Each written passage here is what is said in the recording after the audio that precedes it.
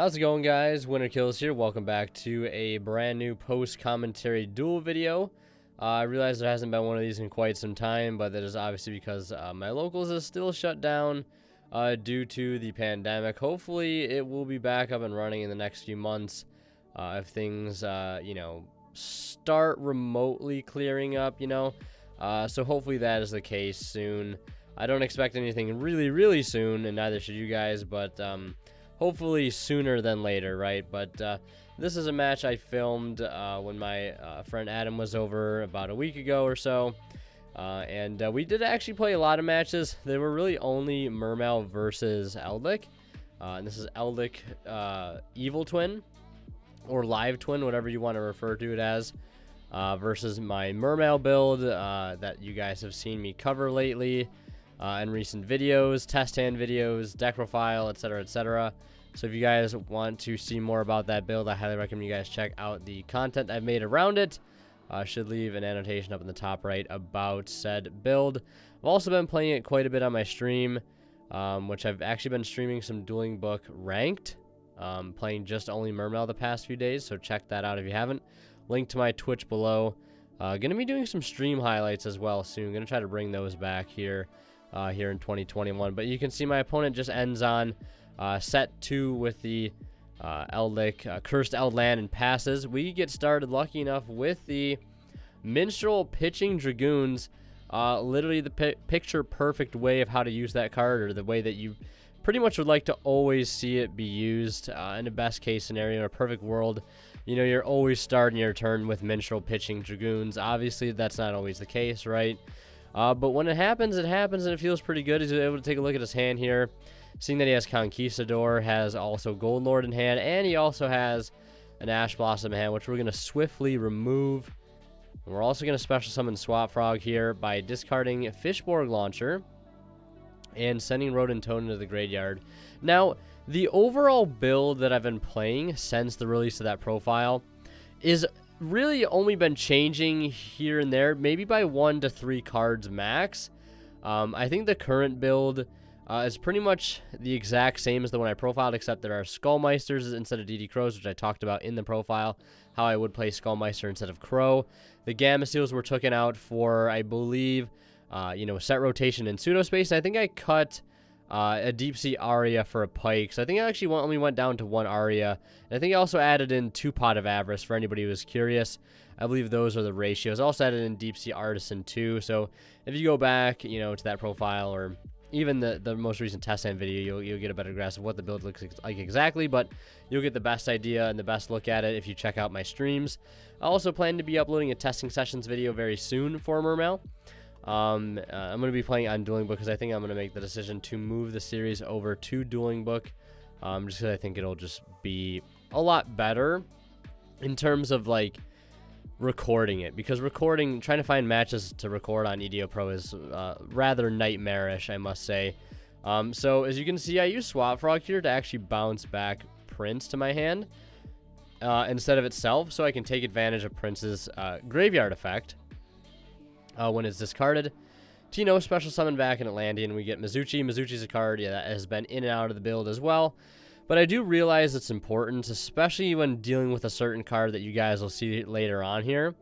It's a card that I think is rather problematic. This format is kind of plaguing the game a little bit, maybe more so than since it was released. But here's that classic combo I was talking about, setting up really well here with the Anemone, bringing back Minstrel. Not needing to stack Dragoons here this time around, since, I already was able to use Prince in hand to summon out the Dragoons when I discarded it for the Megalo. Infantry was milled, so I do get to pop his Cursed Eldland. That's not the best thing, obviously, because, he could use its effect to send another Eldlich card to the graveyard. He's going to send Golden Lord himself. We mill a Swap Frog in the process, too, which is really nice, because that'll allow us to get, a card like Ronin Toad up out of the grave a few times, just to be able to help Link.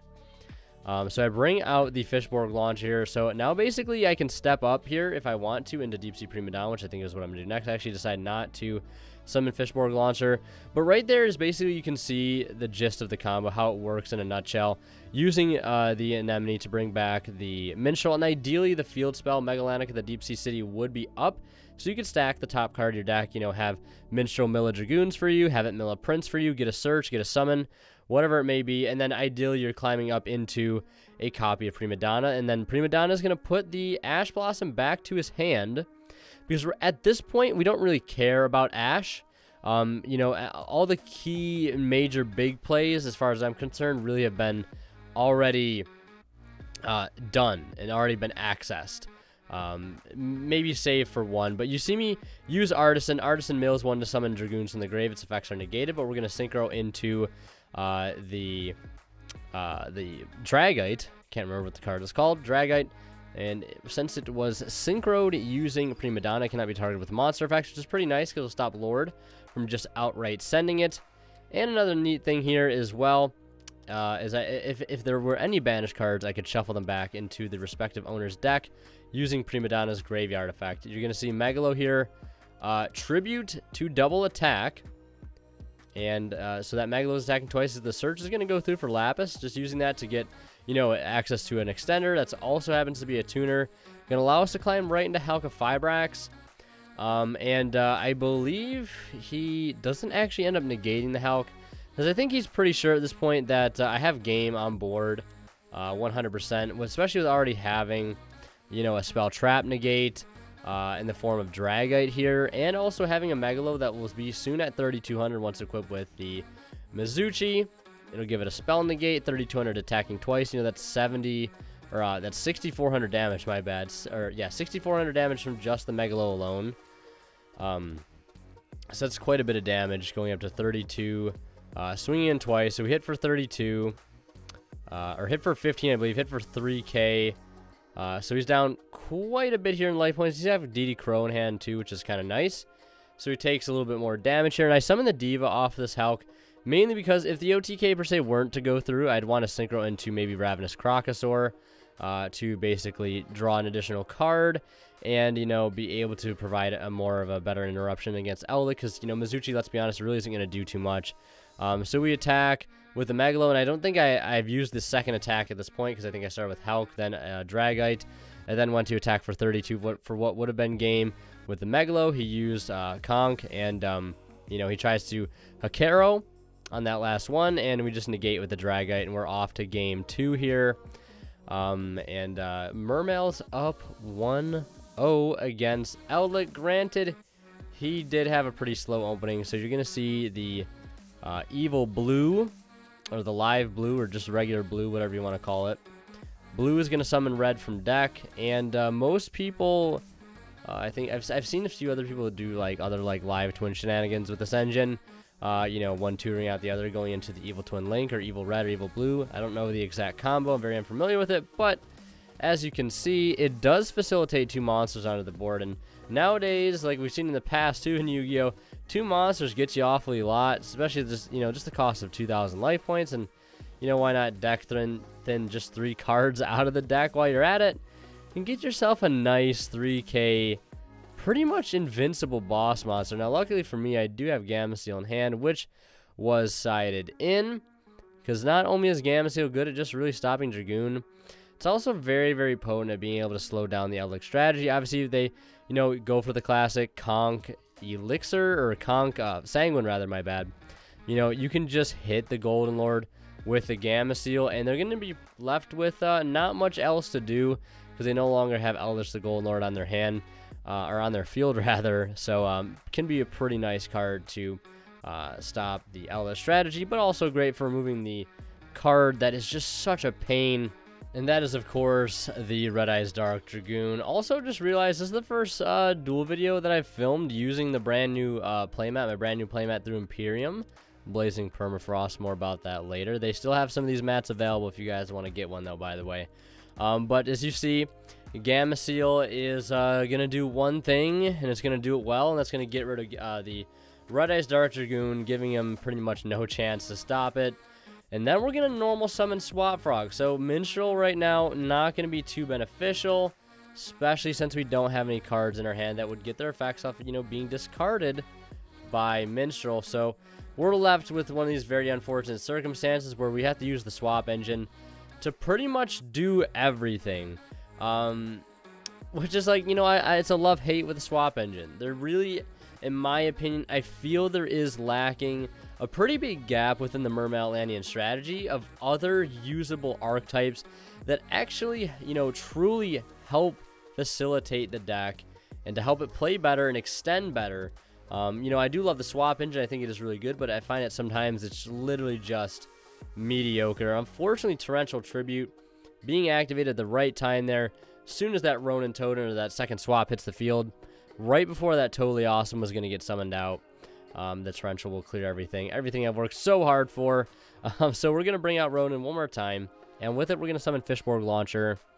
And I have one opportunity here to go into Link. I can go into Hulk, right? To be able to summon out something like Formula. Or to be able to summon something out like Deep Sea Prima Donna. Because that is a tuner synchro. Let's not forget. Could go into Alacia. Could also go into Mastar Boy. Hell, could even go into an enemy if I really, really wanted to. But there's really no good targets. I do actually have a Pot of Avarice in hand, so I think I might actually end up going for the anemone solely because I want to like get more monsters in the graveyard, so I can fire that Pot of Avarice off. And I think this is at a time where I was playing triple Pot of Avarice. I've since cut down to 2. You know, not because I don't want to draw 2. It's just because, like, it's a card that can just literally make bad hands worse. It is a card I feel like, you know, after the testing I've been doing, pretty much kind of belongs within Mermail at this given point in its, you know, history, I guess, in its life. Just because, you know, there's a good tendency to go through a lot of your engine, you know, really, really fast, game 1, turn 1. And the deck oftentimes will have a hard time recovering without a card like Pot of Avarice. So I actually do summon Hulk here, and I must have just missed the play then. I guess now that I'm watching it back, I see it. He's going to pay 8, feel great once more. So I think what I definitely could have done is use Hulk, summon out something like Diva or Minstrel, link those into an enemy, summon something from grave, link those into Mastar Boy, and that, I'm pretty sure, would 100% gave me enough fodder to be able to fire off that Avarice. But I guess leaving the Hulk on board isn't so terrible. I wait for the resolution of his Cursed Land, I believe, here, to be able to tag out for Hulk, so I can make sure Formula Synchron does not miss timing, because remember, people, Formula Synchron is a when this card is summoned, so it has to be, I believe, the last thing to happen in the chain link, and if it's not, it will miss timing. So if you activate, like, Hulk in response to, say, like, them activating Foolish Burial, you know, Foolish Burial, Chainlink 1, Hulk, Chainlink 2, you know, the Formula would get summoned, and then Foolish would resolve, thus allowing the Formula to miss timing. So you got to do it at the proper time on the resolution of cards, when the opponent sets, when they change phases, because I believe those are things that do not start a chain. And he's going to get in here for quite a bit of damage, 3,500 to be exact, because that is a huge lord right now. Banishing, I believe, the Black Elixir, it could be wrong. Or the, yeah, no, that the White Destiny is the Elixir of White Destiny, I believe it's called, is the quick play. That's just the regular normal spell, so banishing that to get access to another Golden Land card. And right now, especially with the hand that I have, it's going to be pretty hard to play through this field. We're going to normal Prince. This is a very, very, very vulnerable spot. Obviously, Prince doesn't activate on summon, being one of its biggest crutches. So, you know, we'll lose it to the Conquistador, but luckily for us, pretty sure having Teus Dragoons here, I do apologize that there was a glare on the mat, wasn't aware of it at the time. I think we're ditching Dragoons here. I could be wrong. We're just ditching a blank. Just a random regular water, just to resolve Teus. But it's good enough because it's going to allow us to meet that requirement to be able to use Pot of Avarice. But my opponent does have a response. He does have Hekaro, and that will actually negate, in turn, you know, allow the the Pot of Avarice to fizzle because of how it's worded. It says you have to shuffle all 5 into the deck. So I will concede and we head into game 3. And before we do, I want to mention a quick way you guys can support the channel. If you're looking for any TCG accessories, check out Imperium Duelist at the link below. They offer a wide variety of products such as sleeves, deck boxes, dice, binders, apparel, and playmats, including my very own playmat, Blazing Permafrost, which is on sale now. You can get all of these amazing products for 10% off using my discount code WinterKills10off at checkout and support the channel in the process. And of course, if you guys are buying anything on TCG Player or drawphase.com, do not forget to check out the affiliate links I have to their sites down in the description below, because if you guys buy anything on those sites using those links, a small bit of the revenue from your purchase will go right back into the channel, and it does help out greatly. So starting here in game 3, a pretty solid opening. Swap ditching Ronin, really the best possible way to start some of your plays off is by swap ditching Ronin, because it just saves you a lot of resources. You know, I can get to totally awesome basically without even using my normal summon, and I don't have to discard a key extender, right? I want Ronin in the grave. It's literally the perfect 1-2 punch setup, only if it was more common to open. Obviously drawing the Ronin totem by itself does suck, but again, I feel like there is a pretty big lack of other good water extenders, and other just good water cards in general. And you see I do that before I do the Diva, because I just know that there's a good chance that the Diva is probably going to get hit with some form of interruption, so I at least want to have it be protected before I go ahead and commit the very, very vulnerable normal summon that Deep Sea Diva is. So Deep Sea Diva will luckily resolve total recycle itself, because there is still perhaps a chance that I can summon it one more time. And a way I would do that would be by, per se, linking both Prince and Neptibus into an enemy would summon swaps, and the last swap in the deck to the grave, and then Ronin it back out, or Ronin summon itself back out one more time to make another Toad. So that is as an example of, you know, how you could potentially do that. But now I'm going to use Minstrel Dragoons here, and I'm going to hit, I believe, yeah, the Scarlet Sanguine out of his hand, because, you know, I can potentially shuffle it back into his deck. You know, granted, I do have the field spell to go along with it, or I just have really, really good extenders in hand, and I do have Teus, do have Prince, but I actually don't think I have the field spell here, and if I do, I'm gonna be pretty happy, because the field spell makes all of this just function a little bit smoother. But then again, you know, you don't always need the field spell. The field spell really just makes it a lot better, in my personal opinion. I've been really fond of this play line for the most part, because it's still pretty much Mermail, you know, business as usual, just like an extra different route that you can take, that oftentimes ends in some really, really strong boards, multiple interruption boards. So now we're going to link into the Anemone, you know, linking off that Teus if I can help it, strictly because, you know, I've got, I believe, a gun in hand now. Mill, Swap, Gamma Seal, and Infantry. Now, importantly, I do actually get to recycle one back to the deck, top or bottom. So I go ahead and put back the Swap Frog. It's actually one of the better things about Minstrel. It's not the fact that it can trigger Dragoons and Prince, like, you know, doing that mill effect. It's the fact that if you mill cards you'd rather keep in the deck, you can just use its effect to, like, put them back into the deck, top or bottom, to either draw something like Crocosaur, or just simply to recycle for later use. So it does help out quite a bit. And not to mention, Deep Sea Minstrel in some instances can help make Pot of Avarice live a lot faster. So right now I have Prima Donna on the field, as you normally do. So I have an option. I can either give him back Sanguine, right? Or I cannot give him back Sanguine. You know, because if I don't, I'll basically have to link, or synchro off rather, my Prima Donna right now, and not get the extension. So this is where having the field spell up would be nice, because I could use the field spell on the summon of Prima Donna to banish another card from his hand, and then give him back that card and keep the more important card banished to be able to shuffle back with Prima Donna later. So that's what I'm going to do, but right now I think it's not worth, and I'd rather just put that Sanguine away for the time being. So that's exactly what I end up doing. Just put away that Sanguine, instead just synchro for the Dragite, take it a little bit safer. Summon another Teus by discarding Gun. Teus brings back Teus to help assemble a Gaios, and then we're going to use you know, Ronin Banish Swap to link one more time here into my Starboy, just to make sure my Gaios is up at a decent enough stat to make sure it can get over cards like Golden Lord. Right now it is currently sitting at 33. Not the biggest attack, but if I get access to something like Mizuchi, you can go all the way up to 4100, which can even get over Red Eyes Dark Dragoon, which is really, really nice. Which is one of the actual main reasons I ended up playing Mizuchi again, is to get over Dragoon, because you need that card in the deck to be able to go over really big boss monsters, especially things that can't be targeted or destroyed by card effects, because that makes infantry next to useless. He does have to send Golden Lord here off to be able to clear the Gaios, because he can't clear the Dragite.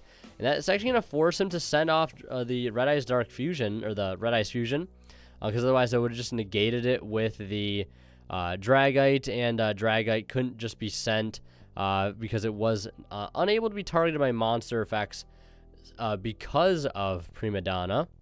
Anything that it summons, as like a Synchro, anything that is used as single material for cannot be targeted by monster effects, which is really, really good. So it kind of forces him to play the way that he did. And on my turn, I try to get in with my Starboy just for a measly 19. And that is going to get stopped. He is going to use the Sanguine to summon out a Golden Lord. And here, kind of running out of gas. This is where something like Pot of Avarice would be very, very welcomed. I just don't have it right now. As you can see, I have a Swap Frog in hand. But 2 other Swap Frogs are banished currently. And checking my grave, really not much else I can do. But I'll go back to one last time talking about the lack of water extenders I think Mermail has currently. Yes, you have like the Swap Engine, you have the Undyne Engine. You have all these other engines, which at the end of the day are okay, but I've always felt like they're just filler. And yes, you could go the route of just throwing in a bunch of hand traps and other, in quotes, good spells, but those cards in their own, own way actually just hinder Mermail based on just the sheer, what Mermail is. It's a deck that's very reliant on needing specific types of cards in the hand, and that's waters, because that's how you resolve some of your best cards. Teus can't be summoned without discarding a water. Same thing with Megalo. You can't use Minstrel. You need waters for all of these things. Same thing with Swap, etc., etc. So I hope in the future I can either find a better way to mesh the cards that we have currently. I was thinking about definitely experimenting more with Fishborg stuff, especially with the advent of how I've been playing the new Deep Sea stuff. And I actually do top deck the Lapis Dragon, which is kind of huge. Strictly because that's just going to summon itself to the field as soon as I draw it, because it is being added from the deck to the hand, just in the form of drawing it. This is where, again, I wish I had another level 7 Synchro to go into. If I had another Prima Donna right now, oh man, that would be pretty good, because I could just normal the swap, Synchro swap, and Lapis into a 7, like Prima Donna, shuffle back one of his banished cards, summon something from my deck, and just kind of go off, go off a little bit, or maybe go into a different level 7. I'm not entirely sure. Could access really go into any level 7 at that point, maybe Dawn Dragster, but it's just finding room in the extra deck. So I go into Alacia, and this is close to looking like one of the only ways you can boost your guides up without Mizuchi is by having Alacia up in the extra monster zone, and then having a Starboy, and then having something like a Gaios at 28 being only able to go up to 38, which still can't get over a Dragoon that has negated something. So that's why I think playing Mizuchi is still really, really important. And again, it can turn off Super Poly, Dark Lore, Forbidden Droplet, all these insane cards that we know about. Mizuchi can stop. He's gonna just unfortunately link both those Golden Lords into a Dragoon, or into a Verite Anaconda, which will ultimately get Dragoon. He's going to use a Monster Reborn, must be nice, and I think he actually summons a Gamma Seal just so I can't drop a Gamma Seal on him. Now, I know what you're going to say here, I know what you might be thinking. I actually do end up scooping here after he summons the Dragoon, because he uses the double pop to blow up both Alacia and Starboy. I'll take 3k from that. I could have sequenced, Alacia Chainlink 1, Starboy Chainlink 2. He negates the first Starboy, and then I resolve Alacia per se, sending like infantry to pop the Gamma Seal, and then summoning some other water from the deck. I'm just left top decking with like little to no advantage, and he still has Eldlich stuff in the grave, and I just don't see a way that I could come back, unfortunately. So once he brings this Dragoons out, with the little resources that I have left, I do decide to just scoop it up here. Maybe there's something more I could have done. It's just Dragoon is so powerful. He's going to blow all those cards up. I'll take 3k. The Dragoon is definitely still going to be sticking to the board, so I'll be taking quite a bit of damage still regardless, or will be later in a few later turns. So the Eldlich deck will take the match 2-1. Really dislike that Red Eyes Dragoon card. It is very, very powerful, and kind of tired of losing to it. But it is what it is. Anyways, I hope you guys enjoyed this video. If you did, be sure to leave a like, drop a comment down below, and don't forget to subscribe if you haven't already. That way we can get to 20,000 subscribers. Thank you guys so much for watching. It's always Winner Kills Senate. We'll see you guys in the next one. And of course, a huge shout out goes to our Divine level channel members here on YouTube, and they are Academic Thick, Zors, and Cadillac City 4. Thank you guys so much for continuing to support the channel like you have. It helps a lot, and again, thank you guys so much for the generous support.